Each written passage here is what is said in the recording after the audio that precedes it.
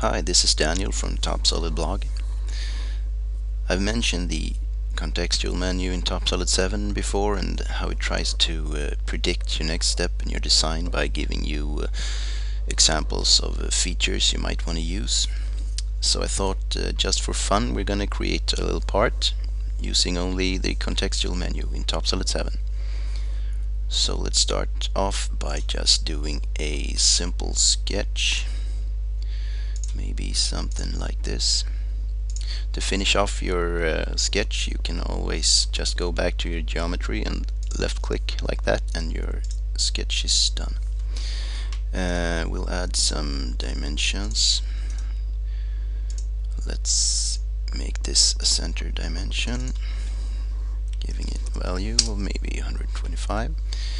We want to create a relation between this point and this point over here. To do that, you press your control button on your keyboard,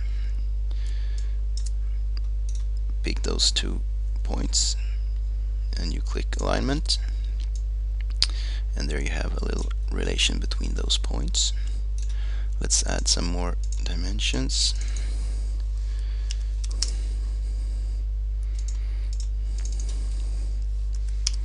Maybe giving them the same value to keep it nice and simple.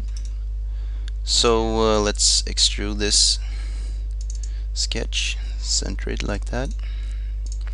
Okay, maybe we want to change this dimension a bit. You can just double click your entity and you will see the dimensions like this, and you can also hide it the same way. So we'll make it a little longer, 150. Double click and your dimensions will disappear. So let's create another sketch up here,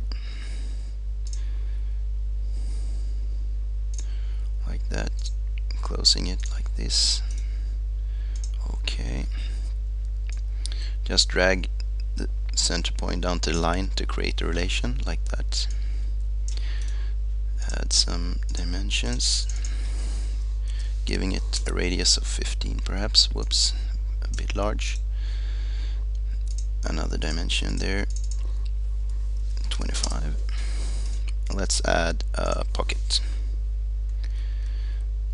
By right clicking your value, you can give it the value of whatever, to a point, to a plane, to a surface, or whatever, or in this case through all. Click OK. Now I think we will change this value to 45. Whoops, oh, wrong button. We can add the pocket, we can edit, clicking the through over. That looks better.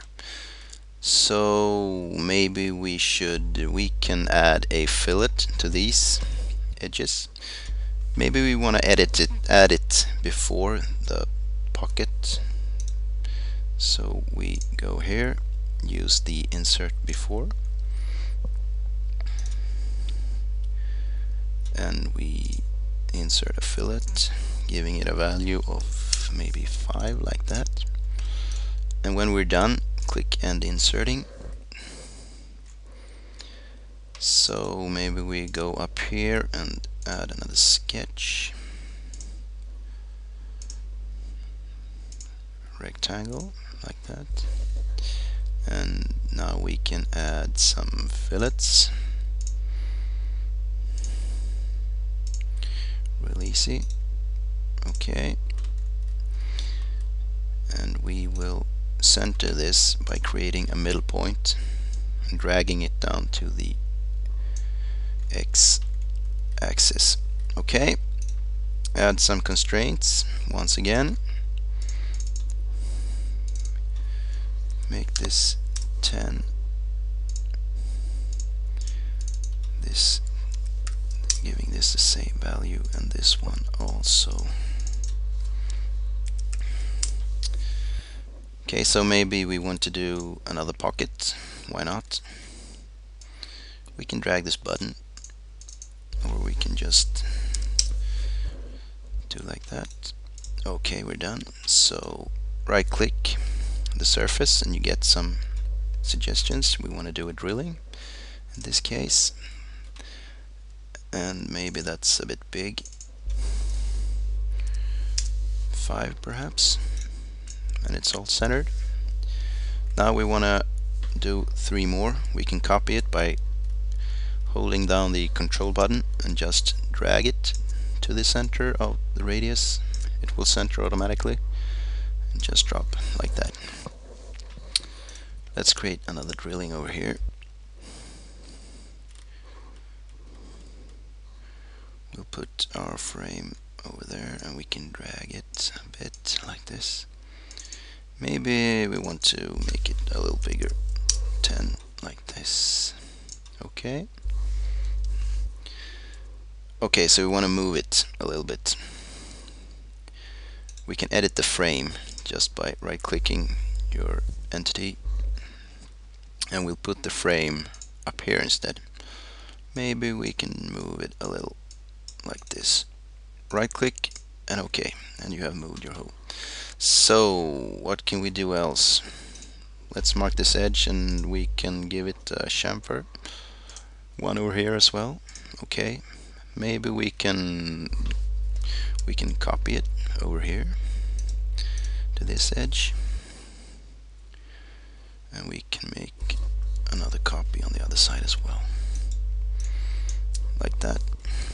And so we're done. That's just to show a little bit about what the contextual menu can do for you to make your everyday life a little easier and fun, of course.